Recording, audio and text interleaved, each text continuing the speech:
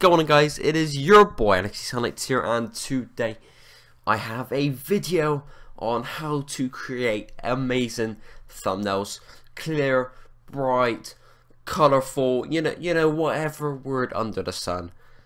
This is how to create amazing thumbnails. So in this video, I'm going to show you what app I use, and what I'm going to show you what like kind of how I make the videos on the website, and then how you transport it as your thumbnail onto your video. So first of all, guys, obviously you want to go onto the website. So the website is called Panzoid Backgrounder 3.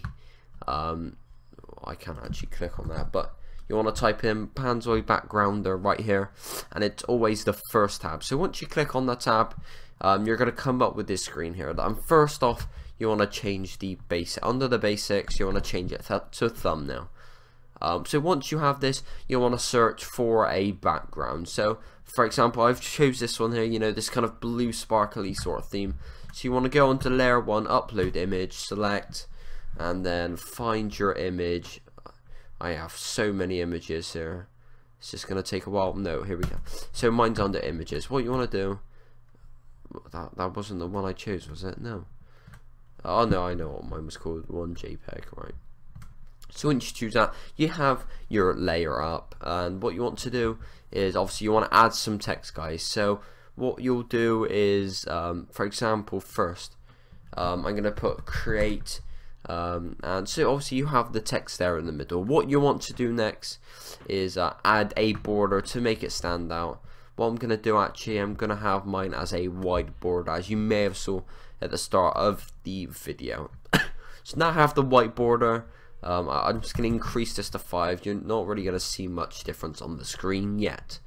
Next, you want to increase the font size, which will again be underneath this tab. Once you click on this, this will pop up, and you can change your font. So for example, I'm going to choose Impact. Once you choose this, you want to increase the font size. For example, I'm going to use 350. And if you want to rotate the image, for example, you know, press 5 for it to rotate anti-clockwise, or have a minus in front to rotate it clockwise. So I'm just going to have mine on 5, and I'm going to place it right up here. So once we have this, guys, obviously you want to change the color of the font, and you know, it's really simple to navigate along here. So I'm going to choose a color, for example that, and then it will look as colorful as that.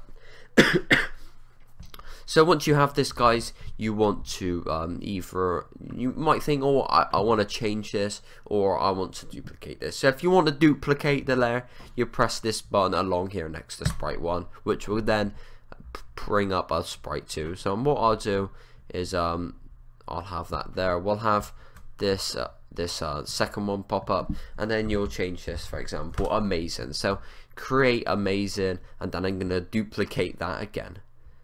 So now I've duplicated it 3 times, guys. This is what you'll have coming up. So now I have the text here. I'm thinking, you know what, I want to add a picture to this. So what you do, you'll select, and you'll just, you know, scroll along your pictures, thinking you're thinking, oh, what do I want? I'm just gonna, for example, have this, because, you know, oh, it's amazing. So I have that little bugger over there, and I have my text here. So what you want to do, again, with the picture, you can change the rotation.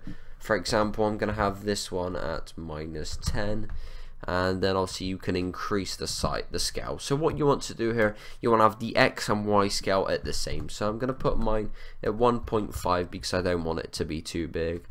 Maybe slightly bigger. We'll go 1.6. So now I have this. You know what, I want to go 1.7. I'm sorry, doing this live is not easy. So there we go, 1.7. And once you have all your text done and all your pictures done, this is when you want to put it onto your thumbnail. So what you'll do, you'll click on download background. Say this, it'll finish really quick, and then press the download button. So once you do this, you'll come up to this screen, guys, and you'll receive a pop-up saying, do you want to save this file? So here we go, save file, and there we go, it's saved. So this file will be saved in your downloads file. So that is where to find it, and obviously if I open it right here, here is the thumbnail for my video. So once you make the video, you'll go on to your YouTube, and for example, I'll just do it with one of my videos. You'll go on to say this video right here, and you'll have a pop-up here which says change image. Once you go onto here, you click onto your downloads and then scroll down until you have your image right there, and once you double click on that, you press save changes, your background will pop up, and then there is your clear, bright, standing out thumbnail for you guys. So if you enjoyed, guys, that is all. Hope you found that quite clear. If you got any questions, pop them in the comments down below, guys, but make sure you subscribe for more great tutorials, more great Black Ops 3 gameplays. Got another episode of what's it, 5KD challenge, guys, so make sure you keep up to date with the first episode, just so you know what is going on. But that is all for today, guys. If you enjoyed, guys, make sure you drop a like and subscribe if you're new.